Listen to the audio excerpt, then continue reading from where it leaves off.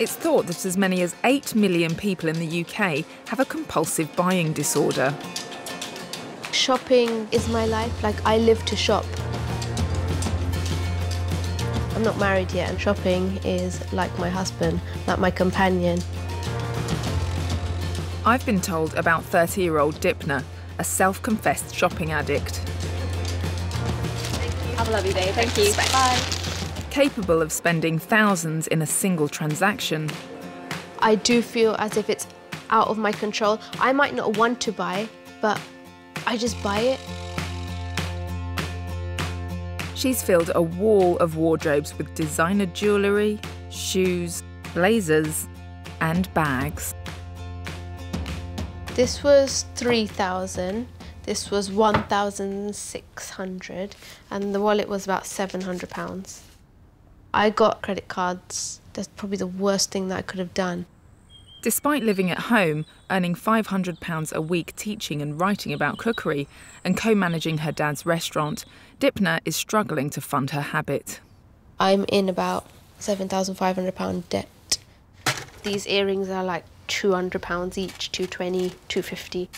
When I can't go shopping, it depresses me. I've cancelled work just so that I can go shopping. I know that's not a good thing. I can't imagine there being absolutely no shopping.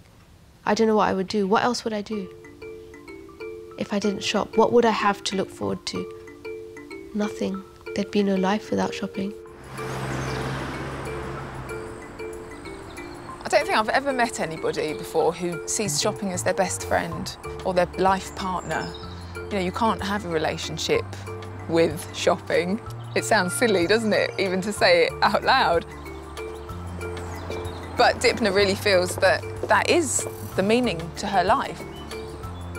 The trouble is, she's getting into debt, she feels depressed if she can't go shopping. To me, that sounds like quite a serious problem. Dipna already has more clothes than she could possibly wear, but I see no signs of her slowing down. How much did you spend yesterday? Oh, £1,500. I didn't want to, but I tried not to think about it. That's quite a shopping spree. Yeah. Most of the things she buys are pushed to the back of her cupboards and still have their labels on.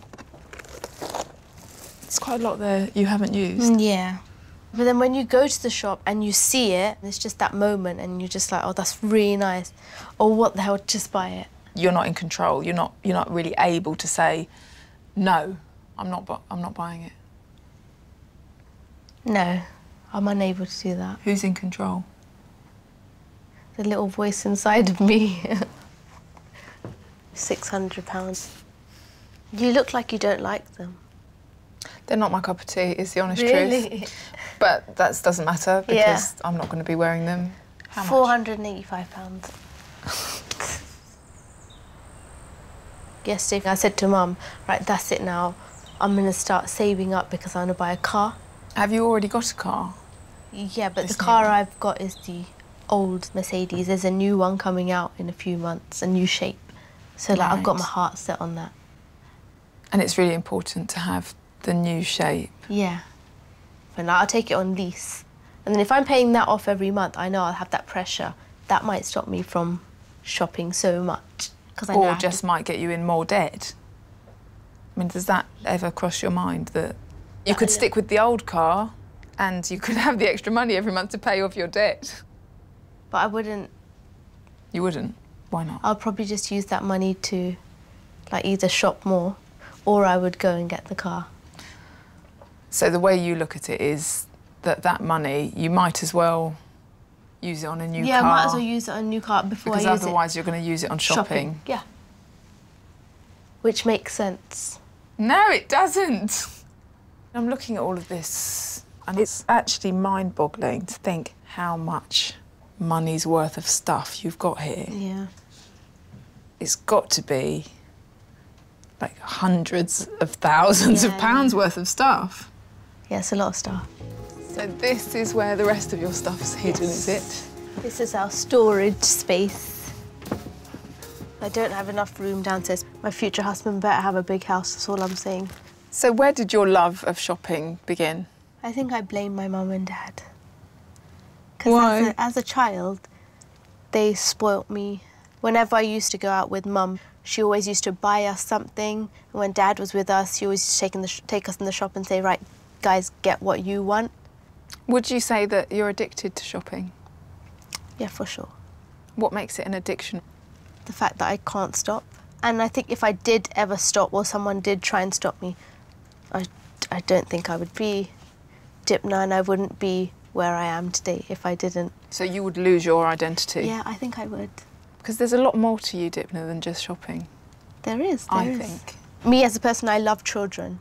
And I think if I ever had kids, which I will, I'm sure, in the future, I think that will make me, you know, forget shopping, because my love of kids is even more extreme than my shopping, so, yeah. That makes me feel kind of sad. Aww. I think she's lonely. And I think the shopping is almost a replacement for having someone in her life to love and to cherish. And so instead she loves and cherishes all these other material things. Click on screen for more videos of extraordinary humans.